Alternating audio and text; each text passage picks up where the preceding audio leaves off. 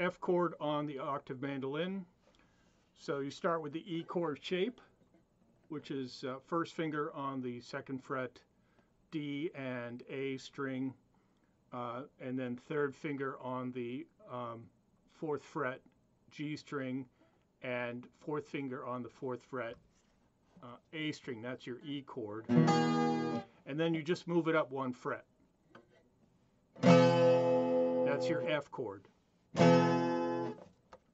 If you just want to start from scratch with the F, you go to the middle two strings, the D string and the A string, first finger on the third fret, and then third finger on the fifth fret, G string, and fourth finger on the fifth fret, E string.